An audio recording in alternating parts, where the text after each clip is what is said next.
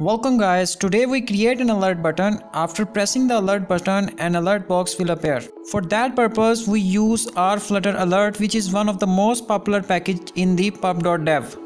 Let's install the package. For that purpose, we have to go to the pubspec.yaml. And here in the dependencies, we have to mention RFlutter Alert package. For that, we will go to the browser and go to the pub.dev and search RFlutter Alert.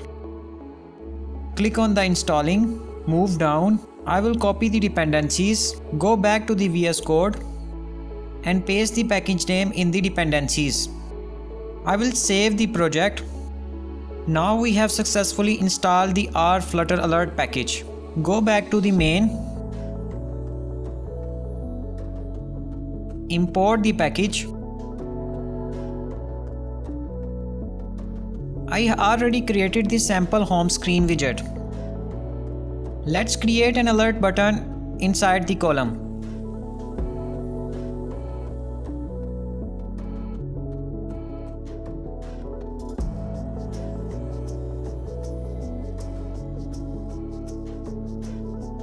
I will save the project and preview the raise button. As you can see, raise button is appear on the screen. Let's trigger the alert from the onPress property of the raised button. We'll create a method showSimpleAlert. Now when I press on the button, showSimpleAlert method will execute. Here inside the showSimpleAlert, I will create an alert from the RFlutter Alert. I will give the context. We will pass title, which is a string, and then we will give description. And here I will write dot and execute the show method. Add semicolon. We are not able to find this context here, so we have to move this showSimpleAlert under the build method. Let's save the app. Let's click the alert. You can see we have the alert on the screen.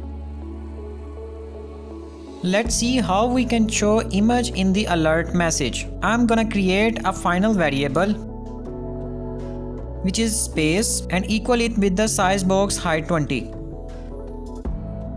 Use this variable to add the space between two widgets. Call this alert a simple and create a new raise button. And I'm gonna change the onPress property to the showAlert, which is a function that we will create above. Again, I will use the alert, add the show, and inside the alert I will pass some more arguments.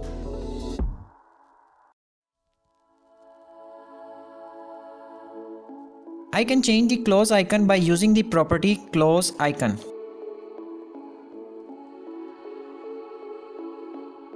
Let's save and preview the result. When I press on the alert, you can see our close icon change. Let's try to add more things. We can add the list of buttons here, which will be the dialog button.